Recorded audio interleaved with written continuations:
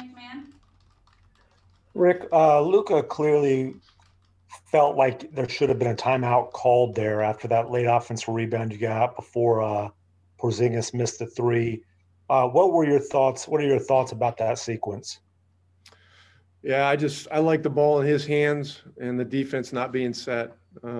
We got one great look at a three from Burke at the top, and then we got an offensive rebound, and KP got a look. So we got two good looks, and you always want to save your timeout if you can. So, that's the reason, and it's very difficult to call a timeout and go against a Milwaukee set defense out of the timeout.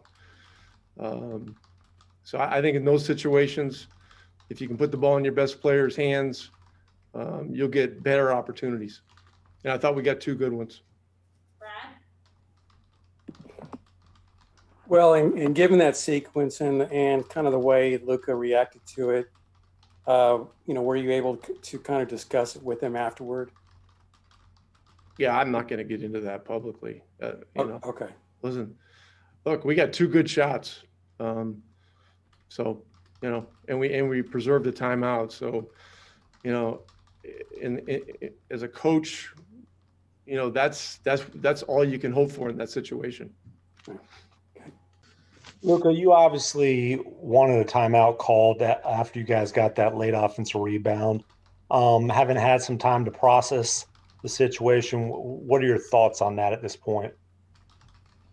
I don't know. It's called decision. So, but if we were to make the shot, everything would be good. So, if we make the shot, everything would be different, But I don't know. It's called just the decision to call a timeout. I don't know. So I think it's good. All right, Brad? Well, I asked Rick this. Did you get since you were motioning on the side, did you get a chance to talk to him? Did he explain, why he didn't think it was a good idea to call a timeout? No, not yet. Okay. Do you plan to ask him about it, or? I don't know. If we talk, we're gonna talk. It's not gonna be in the media. So I understand. Okay. Between us. Brad, do you have anything else? Yeah. What did you think about just the way you guys hung in there on a really tough shooting night in some ways? Yeah, I think we played bad. I'm gonna say that. I think we played bad. It wasn't our good game, but we hang up there. We had a chance to go up in that situation. So I think we did some good things even on a bad night. So essentially, what we have here is Carlisle. He declined to take the final timeout because he wanted to keep. Milwaukee's a great defensive team, and he felt running a half-court set with a set Milwaukee defense was not to their advantage, that would play into their hands, and that it was better to catch them off guard in a scramble mode following an offensive rebound. Again, two great looks for Dallas. Trey Burke, top of the key. Great look with a good three-point shooter. Not a great one, but a good one.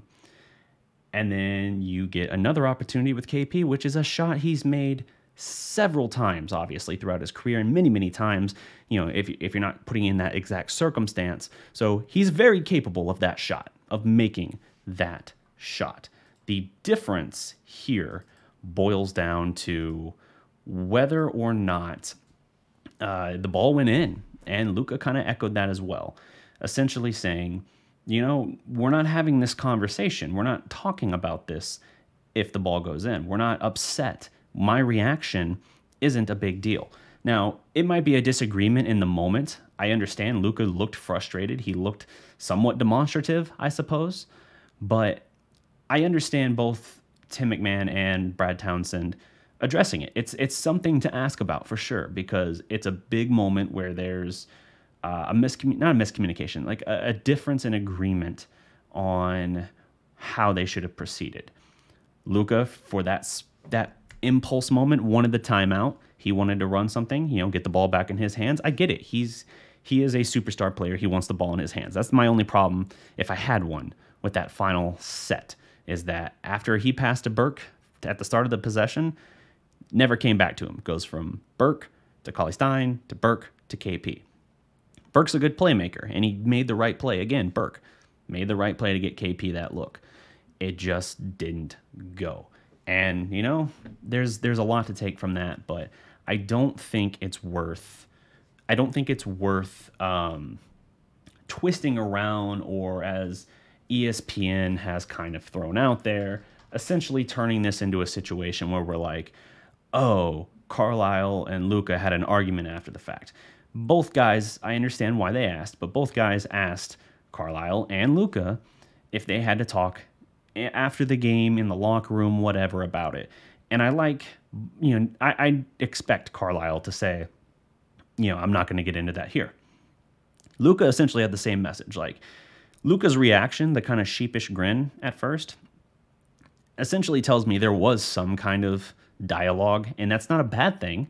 If you talk about something, it's constructive. That's how you get on the same page, and you make sure both perspectives are heard and understood. No issue with that. But Luka's reaction, his initial kind of expression, and then him just saying, like, if we were to have a conversation about it, I wouldn't get into it here in the media. Totally understand, love that perspective. There's too much, I think, in the professional sports world in general, too much sniping through the media. So I like here how Luka avoided kind of taking the bait, if you will, for that scenario, and kind of venting a moment of grievance, which, again, from a 21-year-old, you would understand. Like, there's a certain maturity that isn't usually there. It's not common to be there.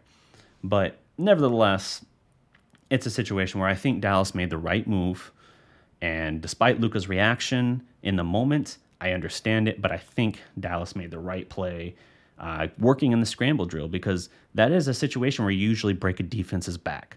Getting that offensive board, and then while the defense is scrambling to try and reset, getting that look that they got, which is a very good look, a very makeable look, you can't really argue beyond that. You kind of have to understand what it is.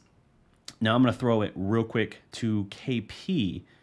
Give me a second. I'll throw it to KP now, talking on that final play as well. And we're going to get his perspective on the shot. Yeah, Kristaps, on the next to last possession, you guys missed a shot, get the rebound, the ball swings to you. You're clearly open. What did you think about that shot? Did you think you rushed it in any way? What was your thought process and all that? That's the one. Yeah, that's the one.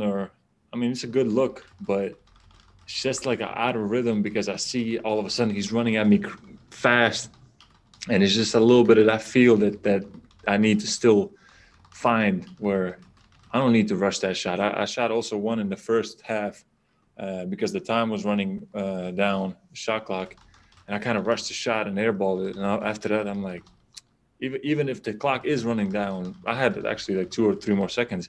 Even if the clock is running down, then I still don't need to rush the shot. There's a bigger chance that I rush it and I miss it than there is that it's that 0.1 second is going to change if it counts or doesn't count, So kind of that was my thought process right now when I was in the locker room, and that look, yeah, I could have made that shot too. Just take my time, knock it down, and we're up 1, or I think it was, we're down 2 at that moment. So just out of rhythm, and that's it. Keep putting in the work, and sooner or later I'm going to be playing at the level I need to be playing at. Rhinus? So again, good perspective from Kristaps Porzingis here. I really appreciate KP's honesty and openness with the media. He's very open about things, whether he's talking about exactly what's going through his head, or his kind of analysis or assessment of his game, whether it's good or bad. He's always insightful, and he's always open. Some guys are kind of reserved, they're kind of closed off, or they give sort of answers that keep you at a distance. I think KP is always willing and welcome to let people into his head and let them know, like, this is what I saw, this is what I think of it. And he takes ownership. He'll say, like, I got to be better. I have to make that shot. I have to be better. And I think that'll come with repetition. My rhythm is off. You know, I had a great look. It's a shot I've made, but I saw the closeout coming. And having not played much in so long, I rushed it. And I knew as I was doing it that I was rushing it. And it's just one of those things that it happens.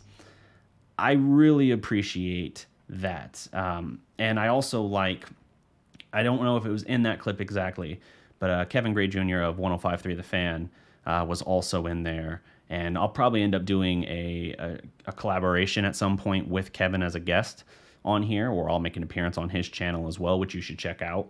I think it's called The Gray Area. I want to get that title right. I'll check it in here in a bit. But he asked KP starting out, like, how do you feel physically being your second game back and playing about 30 minutes? KP basically says, physically, I'm feeling fine. Felt fresh after last game. And he basically says he was surprised by how many minutes he got in this game. And that had he known he would have played this many minutes, he might have, approached it a little bit more differently, a little more calmly. And again, I think that's great, honest insight that you just don't get a lot of from a lot of athletes, and it's refreshing.